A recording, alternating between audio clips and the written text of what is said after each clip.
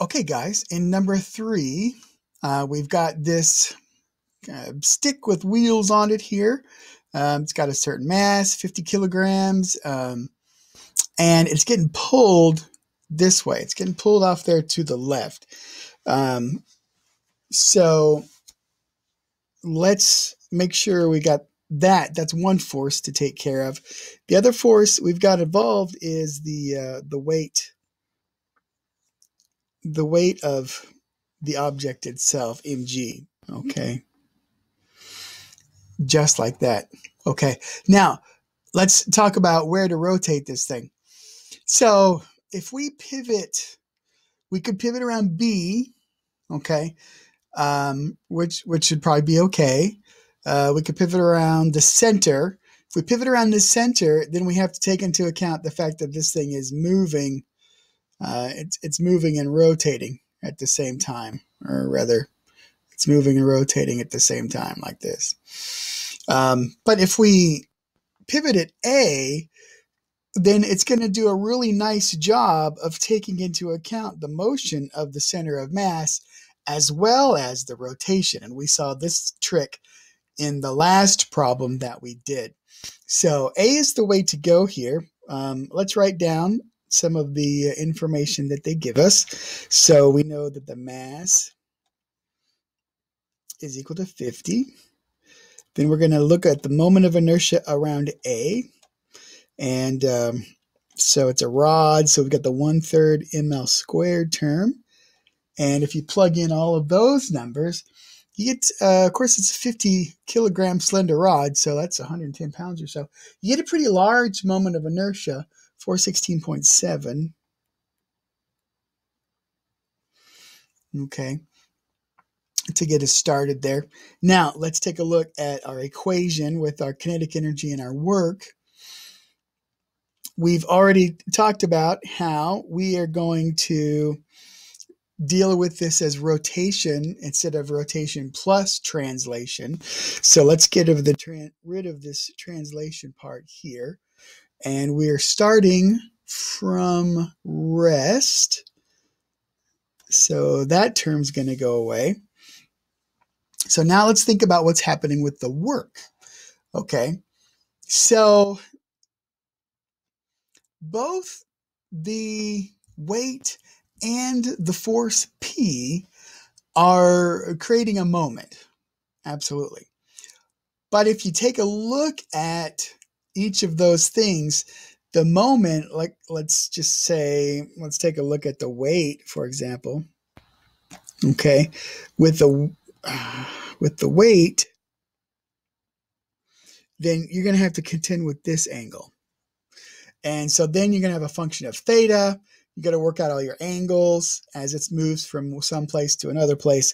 And then you've got the same thing you're going to have to go through with this angle down here for P. Okay, so it's possible that both the moment from the weight and the moment from P could turn out to be kind of gnarly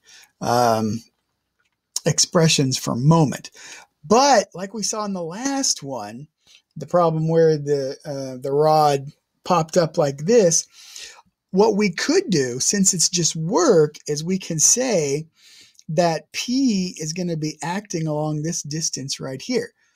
Okay, and then the weight is going to be moving from this location, the center of mass, up to that location. So here I've got a delta X, and here I've got a delta Y. So I can I can think about it as a translational work going into my object. All right. So let's see how that pans out for us. So we're going to be getting rid of that term right there. So let's write all this down. We got 1/2 I at A omega final squared. Okay. Now let's start with the weight. The weight is downwards. Okay. So I'm going to have a minus mg delta y. And then my P is to the left. Okay. And so I'm going to have a minus P delta X. Okay.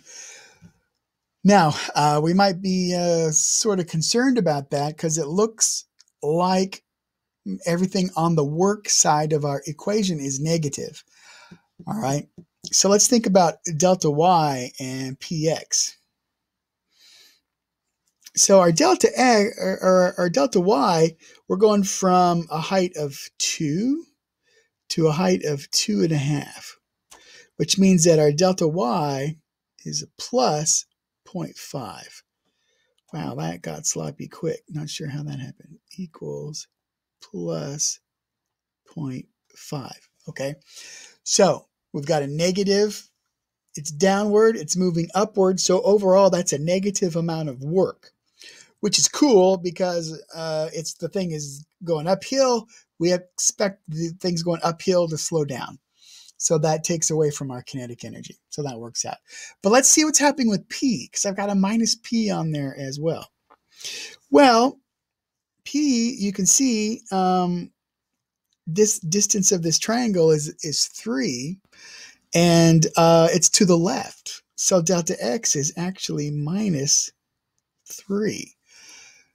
So then it works out. You see, I've got a negative P times X, but that's a negative 3 right there as well. Okay, so let's put some of those numbers in here. Let's see what it looks like. So I'm going to have minus. My mass is 50, 9.81, positive 0.5.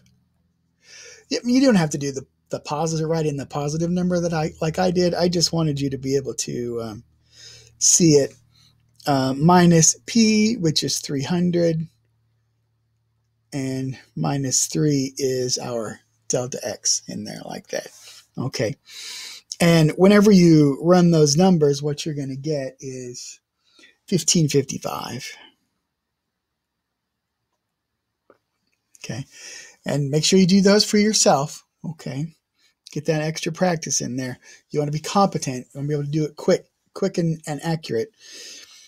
So my final omega, all right, I'm going to have the same expression, 2 onto the work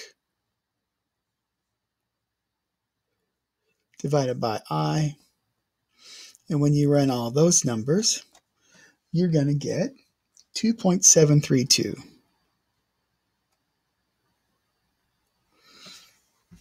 radians per second. Okay? Piece of cake.